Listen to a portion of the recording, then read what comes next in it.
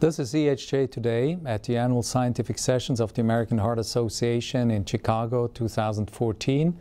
And I'm Tom Lucier, Editor-in-Chief of the European Heart Journal.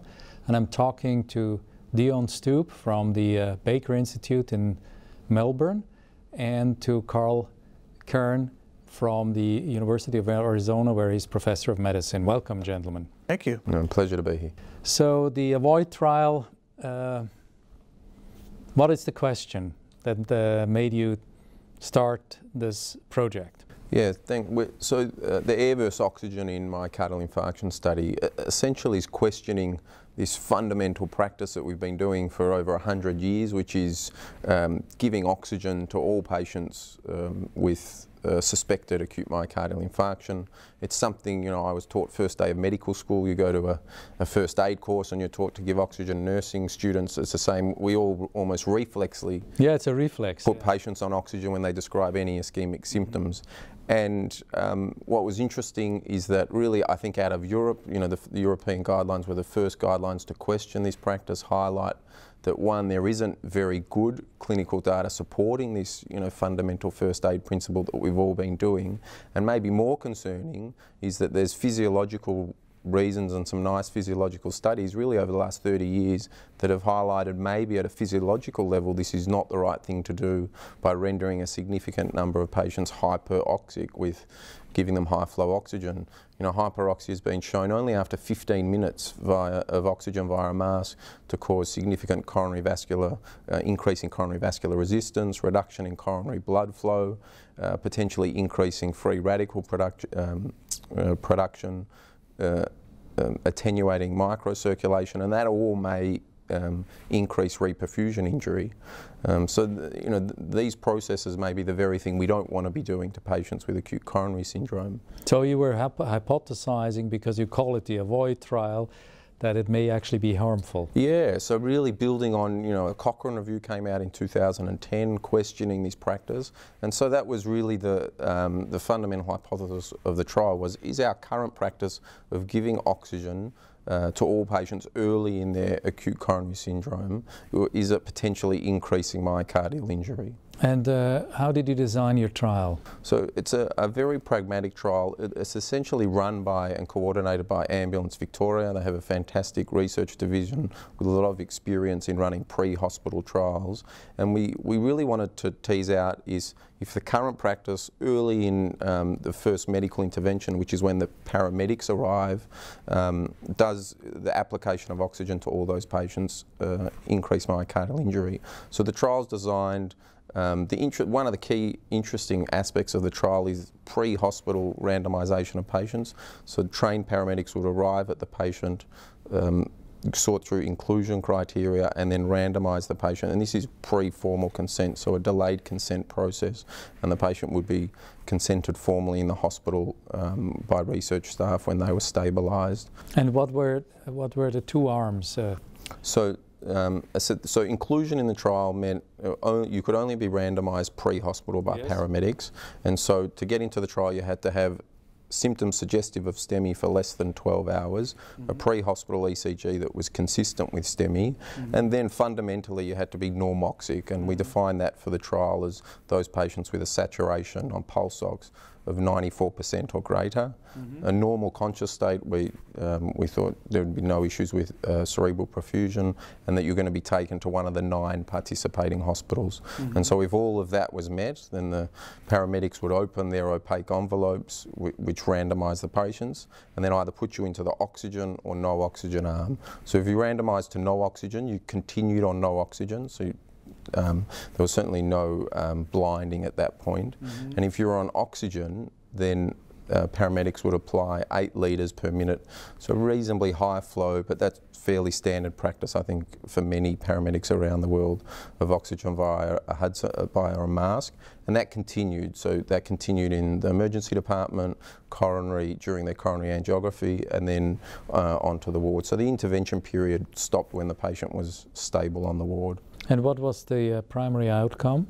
So it was a co-primary endpoint looking at myocardial infarct size using the routine biomarkers of creatinine kinase and troponin. So we looked at mean area under the curve. Yeah, so the primary endpoint was really the mean peak of the two enzymes, and we also looked at area under the curve, and that was the main endpoint of the study. And then the secondary endpoints were there were safety endpoints looking at clinical endpoints whilst in hospital, in particular things like pain score, a lot of debate about does oxygen improve symptoms, rates of arrhythmia, and then not powered for major adverse cardiac events, but still described. And then interestingly, we brought all the patients back at 6 months. For those that agreed, would come back for a cardiac MRI to look at definitive final infarct size at 6 months on cardiac MRI, and a third of the patients came back for that. Okay, and how many patients did you enroll? So 638 patients were randomised pre-hospital, but because of the pre-hospital nature of the trial, there was a number of patients who, when they arrived at hospital, physicians would determine that they actually weren't ST elevation MI patients. And I think this has been seen in a number of pre-hospital trials. And so we ended up with a final number of 441 patients with ST elevation MI. And what did you find?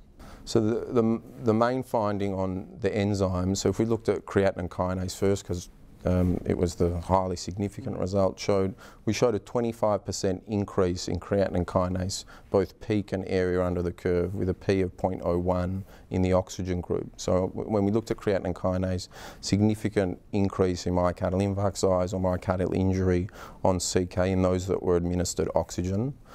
When we looked at troponin, maybe a more sensitive marker, whilst the curves were very similar, again this 20% increase, it was a non-significant result. And so there was this signal towards increased myocardial injury on CK, but troponin was non-significant. In terms of the secondary endpoints, just hypothesis generating, we saw significant increase in recurrent myocardial infarction in those that were given oxygen in hospital. We saw major clinical arrhythmia, so those that with arrhythmias that required medical intervention, whether it be atrial or ventricular arrhythmias, there was significant increase in the oxygen group as well. And then in the 139 patients who came back for a cardiac MRI, this signal towards increased infarct size was again present. So if you looked at late gadolinium enhancement overall, so if the raw infarct size, it was significant to, again, this 25 to 30% increase in myocardial infarct size on late gadolinium enhancement, p-value 0.04. When you normalise that for left ventricular mass, it was just a trend with a p-value 0.06. But again, highly provocative in the sense that there was this signal towards increased harm. Very interesting results. So Dr. Kern, you're the discussant. What do you think about this trial? I actually think that's a perfect description. It's very provocative.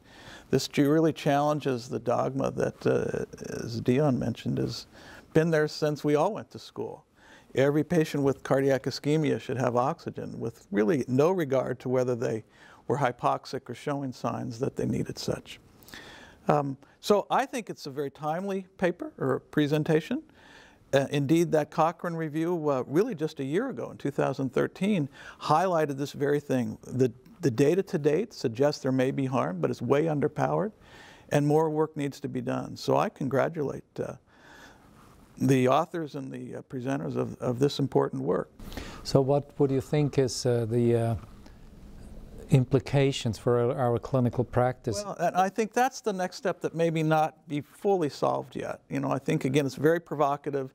Some of the signals were positive for infarct sizing being worse with oxygen therapy, but others were not. And the clinical endpoints that we really would love to know, you know, are people really harmed, probably aren't there yet. But I agree that it was clearly rightly so powered for the primary endpoint, and these others are hypothesis generating and really kind of leave it for the next day.